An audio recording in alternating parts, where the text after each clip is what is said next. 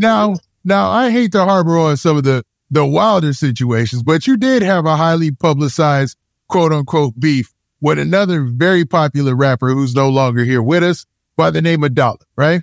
Now, did this situation really spark from the She Got It song as well? Yeah. Yeah, every one of these, you know, it's weird. It's like every one of these lanes that you touch on, that's even if it's sour, you know what I'm saying? Great things and sour things, they all came from the same situation. Where, okay, before I did the deal with Universal, shit was moving. I mean, I was on house arrest, but shit was moving. And Boo, Akon brother had called my phone, you know what I'm saying? And he wanted to buy the record. And I told him I'd sell him the beat because I owned the beat from Bolo. So I sell you the beat, but I ain't gonna sell you the hook because he wanted to buy the record from me. So he wanted to buy the record, I guess, because Dolla was his artist. You know what I'm saying? So he wanted to buy the record for Dolla, but I didn't know that. So he just wanted to buy the record. And I'm like, man, I thought Akon them wanted to buy the record to shut it down because Pain was signed to Akon. Mm-hmm. So I thought they wanted to shut it down, and you know what I mean. I was like, nah, I sell y'all the beat. You know what I mean? Like, nah, the record ain't for sale, but I sell you the beat. If you like the beat, you like how it sound, I sell you that. And they wanted to buy the whole record for $1. So a nigga asked me in Detroit. I was on the Dub car show tour. First time I ever heard of it. You know what I'm saying? Nick Cannon was DJing and shit. Nick Cannon, you know what I'm saying? It was like that shit was crazy. You know, it's the first time I meet that nigga. Like, he was like, yo, you know what I'm saying? I meet this nigga Nick Cannon. He a DJ at the Dub car show tour in Detroit. And that's wild. That's wild when you think about it now. Yeah, he DJ'd my set. You know what I'm saying? He DJ'd my set for the Dub car show tour, and I was just like, I don't know, that's wild. You know what I'm saying? Like, but yeah, so I ain't even, you know what I'm saying? I ain't even grab that moment was like, oh, okay, cool. You know what I'm saying? When I met a lot of these niggas, Nas and all these, when I met these niggas, they knew of me and they f***ed me up because I knew you niggas and from Belly or from Myth or from that or whatever. And I knew you like I felt like I knew you. You know what I'm saying? But I didn't really know you. Like, you know what I mean? I just knew you from something, but they knew of a nigga and that kind of f***ed me up. Like with my son, we're racing now. Like we meet, you know what I'm saying? A bunch of like top elite pro riders, and I'll be like, son, that's such and such, and we know because we watching these riders on TV and shit racing or whatever, and my son had me into the racing, and I'll take him and he meet these pro and he take pictures or whatever with them, and it be like we know them, but they don't know us. So it'd be crazy, you know what I'm saying? It'd be like, man, we know this nigga, but so it's a trip situation, but they don't, you know what I'm saying? They when I know you and you know them, it's like, okay, then they recognize you, craft, and they with you. But yeah, man, like I don't know. I at that Dub car show tour, I met dude, and the dude met me backstage. And he said, "Yeah, hey, you know that boy Dolla said he had a chance to buy your record. I mean, Dolla said that was his record. He had a chance to buy it, but he didn't want it." And I was like, man, I don't know who fuck told you that shit. That shit bullshit. Like that shit.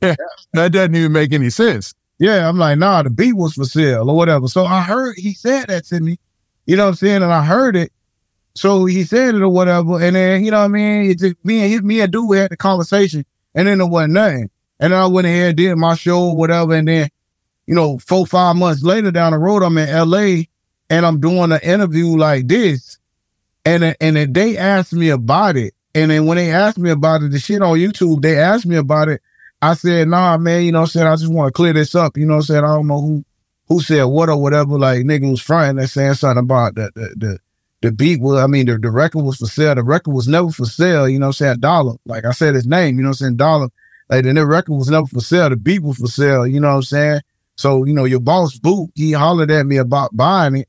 You know what I'm saying? But the beat was for sale. The record was never for sale. I just wanted to clear that up. And then, you know, I'm with Hazel at the BET Awards. I'm with Hazel and her sister, Simmons. You know what I'm saying? Which Hustle, nigga, I told you she was gonna be. You know what I'm saying?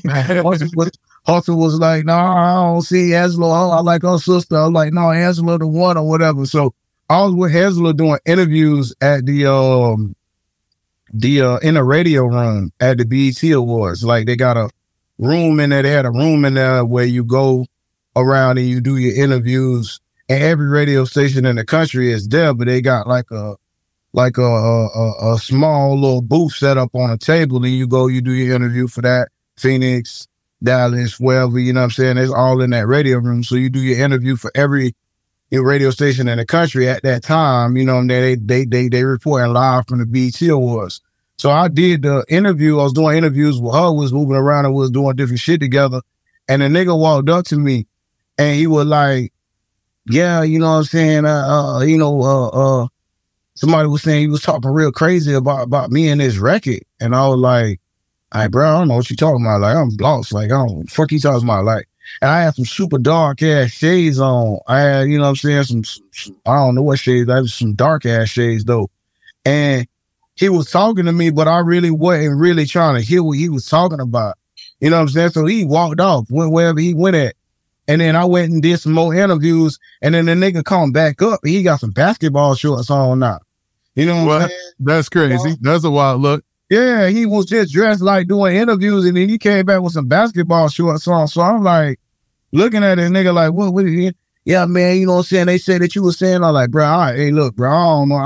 All I said, bro, was that the beat was for sale, the record was for sale, man. I don't know what this nigga on, man. And I turned, and when I turned, the nigga punched me and took off running in the radio room. You know what I'm saying?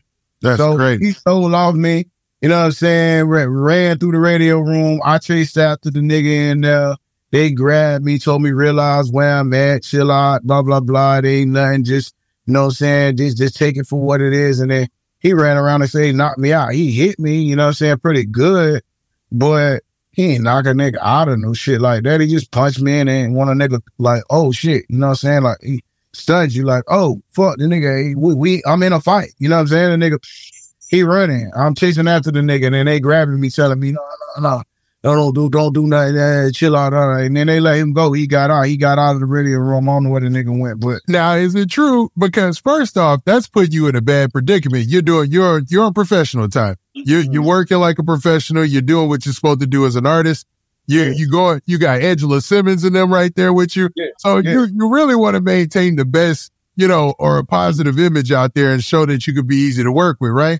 Yeah. And then somebody comes in basketball shorts, which is nasty work anyway, you know what I'm saying? And then blindsides you. And is it true that Dolla then went and called you? Yeah, okay. So after all this shit happened, the shit went south or whatever, you know what I'm saying?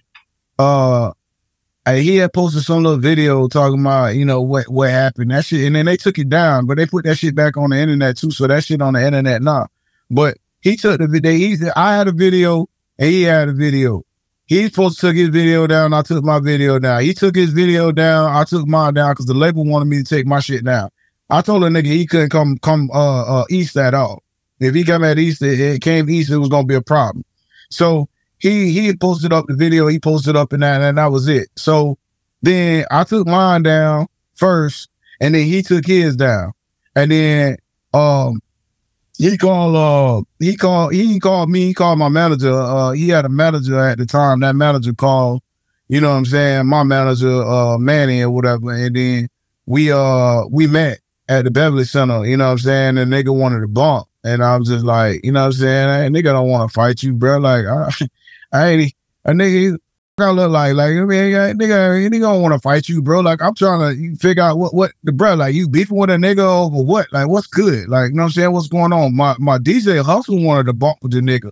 You know what I'm saying? We met at the, while I was staying at the Sofitel, we went across the street to the Beverly Center, you know what I'm saying? And to meet the niggas, and we talked, you know what I'm saying? He got out, let's shoot a fairway, you know what I'm saying? Cause them niggas they banging. So, their mind frame is different from my mind frame, you know what I'm saying? We ain't on all that shit. We ain't claiming no colors and all that shit. We don't get that. So he want to bump, he want to bang, you know what I'm saying? So he like, I'm like, bro, like, all right, well, let's just shoot the fair one since I sold out. Man, I don't want to do all that shit, bro. Like, hey, nigga ain't even on that shit. Like, where I'm from, nigga, we shooting niggas. We ain't even on none of that shit. So, like, my mind ain't even on that. Like, bro, like, I don't want to fight you. I don't want to kick it. I don't want to talk about none of that shit. Like, I just want to catch you down bad. Like, that's just not my friend. So he want to fight. I don't want to do that. So I'm like, man, you know what I'm saying? Nah, bro. So we squashed it out. Like it wasn't nothing. Fuck it. Cool. We gonna let that be whatever it need to be. It was stupid. It was a bullshit situation. We you know what I'm saying, gonna let bygones be, got bygones on it. I'm gonna take it, you know, your video down, my video down. Let's just squash it. It ain't nothing. So, you know what I'm saying? Cool. All right, I threw out the midst of all of the back and forth shit for a second. Then it got calm to where it wasn't nothing, and we just squashed it, like, you know what I'm saying? So then I go back to the Sofitel, and me is Young Bird, which is his maker now, but me, Young Bird, his cousin, a few other niggas that we all out there, whatever, Chris Brown out there with Rihanna and shit, you know what I'm saying? And we all out there in front of the Sofitel, and then I go in, I'm like, you know what I'm saying? This shit just too tense for me. I'm going in, I'm gonna go to my room. So I go into my room, I go in the elevator, I get in the elevator, and it's like juice. Like, as the elevator closes slow, I'm getting ready to go to my room. This nigga stick his hand in there, boom, and he stopped the the door from closing. The elevator door? Yeah, he come in and he get in the elevator with me, and I already got the button pressed to go up to my room, the floor I'm on. So I'm thinking in my mind on some other shit, like, yeah, we just squashed it, but this nigga just got in the elevator with me.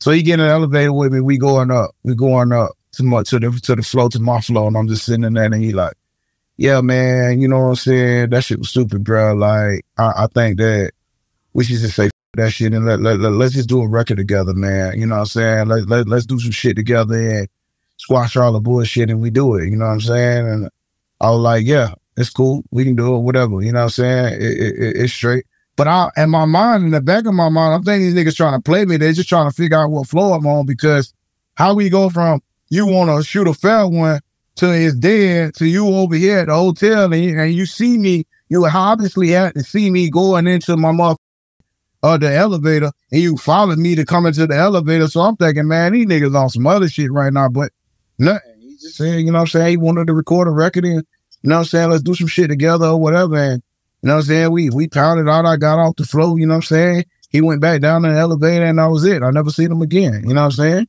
Now, the crazy part about it is, and I wonder if people will pick up on how ironic this is, or even how eerie of a coincidence this is, the fact that all this took place around the Beverly Center, and Dolla ends up losing his life at the Beverly Center, doesn't he? Yeah.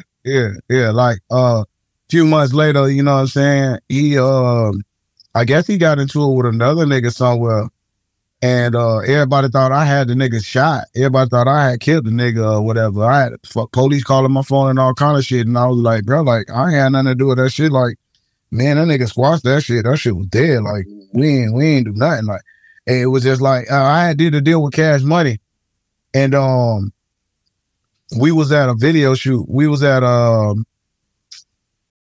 let me think what video it was, because me and Gotti was at that video together too. I can't think of the name, but I'm record, man. But it was a Birdman video. You know what I'm saying? Always Strapped. Oh, you know? Okay. I remember that song.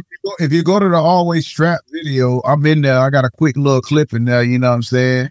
That was the first video I had got into when you know what I'm saying, we did when I did the deal with Cash Money. But at the Always Strapped video, Slim came up to me and said, yeah, you know, that ain't mad at that shit. They had did that boy something over there. You know, I don't know if you had nothing to do with that boy, but, you know, they called me at the label and told me, you know what I'm saying? So Slim told me he had got killed. I had no clue. I didn't know nothing about it. You know what I'm saying? He had told me, yeah, man, that shit went down. Well, like, oh, so I didn't know what I'm saying. He told me about it, and then people started calling my phone about it, and then police wanted to know if I had something to do with that shit, and I'm like, nah, man, I ain't. That ain't nothing to do with me, man.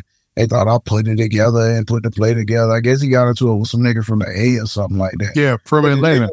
But the nigga from the A, he beat that shit. You know what I'm saying? Like, he beat that shit on some self-defense shit or something like that.